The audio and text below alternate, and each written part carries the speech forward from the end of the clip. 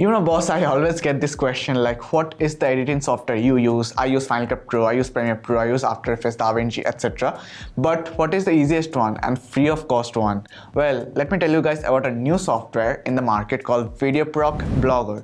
And the specific target audience for this software is just those people who want to get a little bit of editing done from their videos without any kind of professional knowledge, and that too for free of cost. Yes, you heard it right. This software called the VideoProc Vlogger is completely free of cost, so it doesn't cost you any kind of money to just try it out. At least try it out. Of course, if you guys don't like it, don't use it. But if you guys like it, this is the one for you. Let's go.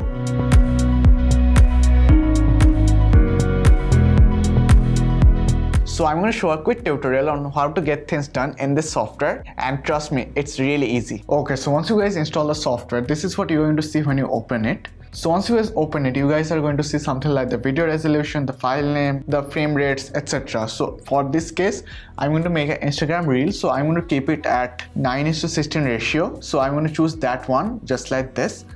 Once that is done, I'm going to click on new project. Now, if you guys have not logged in before, you guys have to make an account. Again, this is totally free of cost. Just you guys have to make an account. That's it. Nothing else.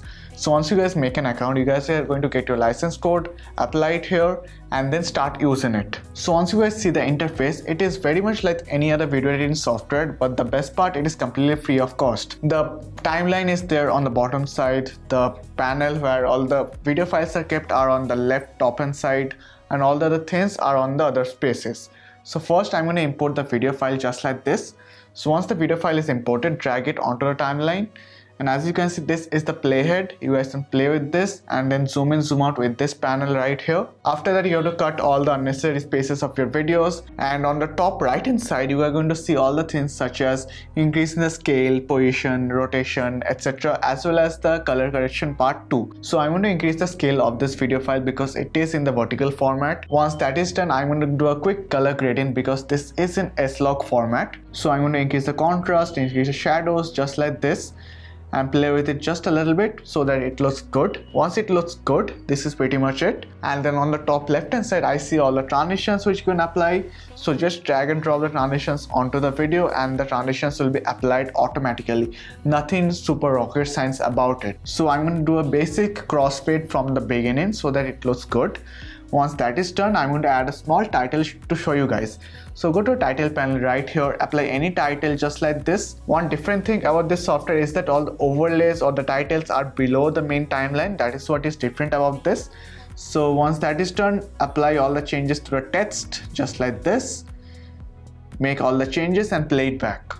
Looks pretty good. Again, this is just for the sake of an example, just to show you guys what this software is capable of, and for free of cost, you guys are not going to get anything better. Again, this is free of cost. DaVinci is free of cost too, but it is super complicated to understand.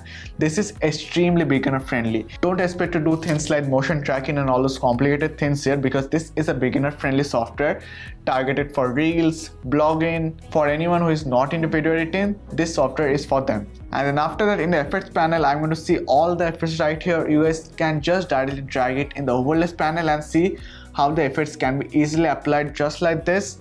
And it is pretty simple, super easy to use. And so these were the effects. There are loads of them. You guys can try it out. You guys can play with it.